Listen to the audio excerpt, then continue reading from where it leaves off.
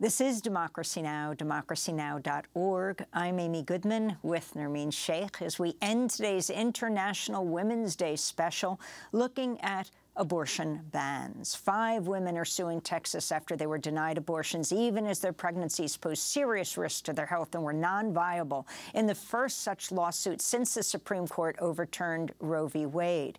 This comes as women's rights activists Monday called for the Inter-American Court of Human Rights to condemn El Salvador's total ban on abortions, which has been in place since 1998.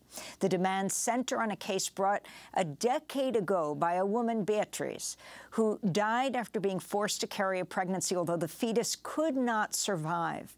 For more, we're joined by Celina Escher, a Salvadoran Swiss filmmaker who directed the award-winning documentary Fly So Far about the criminalization of abortion in El Salvador, where dozens have been convicted and imprisoned after having miscarriages, stillbirths, and other obstetric emergencies.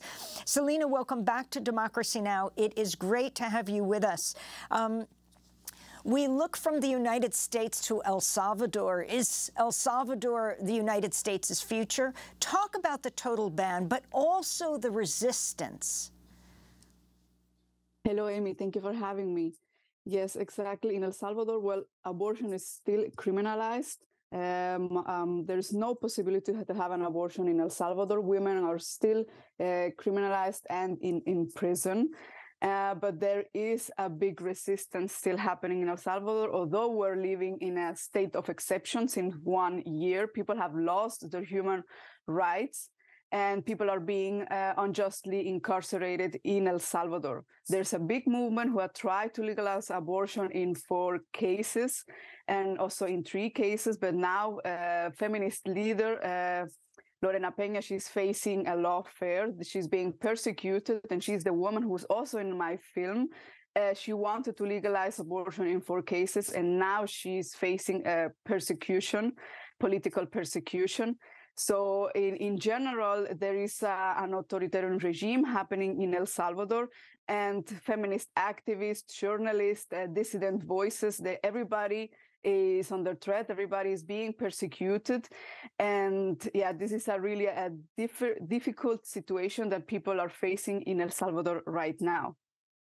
Celina, could you talk about what happened with the release of your film, which was banned in El Salvador, and the stories that you hear from people who are featured in the film, if you could elaborate on those?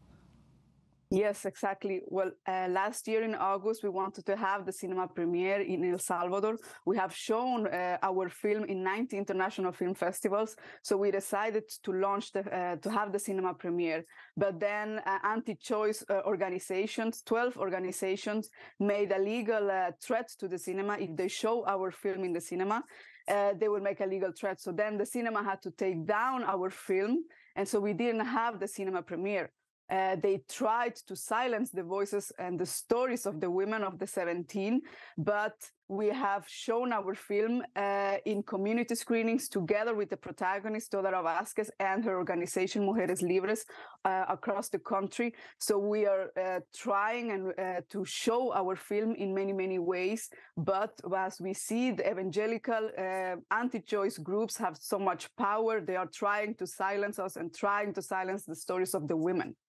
And could you talk more, Celina, about the origins of this law? You mentioned in 1998 this new abortion law. How did it begin, and where do you see it going now? Well, abortion was legal in 3 cases before 1998. Then it was a total ban of abortion in all cases. It was not possible to have an abortion, even if your life is in danger, in cases of rape or the fetus will not survive outside the womb. So in no cases was legal. And feminist organizations have been trying to legalize abortion since more than 30 years. But it has been really difficult and almost impossible to legalize abortion in El Salvador. Now, feminist organizations have brought the case of Beatriz in front of the Inter-American Court, and we are hoping that with this case will open up for the cases of the other women, and it will force El Salvador to change the abortion law. Last year, also, the case of Manuela was held in front of the Inter-American Court, and the Inter-American Court ruled in favor of Manuela, saying that El Salvador is guilty for all human rights violations committed against Manuela. But the government has done nothing, and they don't want, Bukele doesn't want to change the abortion law. He already said that he will keep the life that begins, the life begins at conception. So he only wants to be reelected, but he doesn't want to change the abortion law. So we will try with this case to open up and to make more pressure to the Salvadoran government. Celina, tell us about these cases that are before the Inter-American Court of Human Rights, the case of Manuela that you just mentioned, and Beatriz. Well, Manuela was a woman who lived in the countryside. She could not read and write, and she was pregnant. She had cancer, and then she had a miscarriage because of the cancer. Then she was criminalized in the hospital. She was sentenced to 30 years of prison, and she died in prison, leaving 2 sons behind.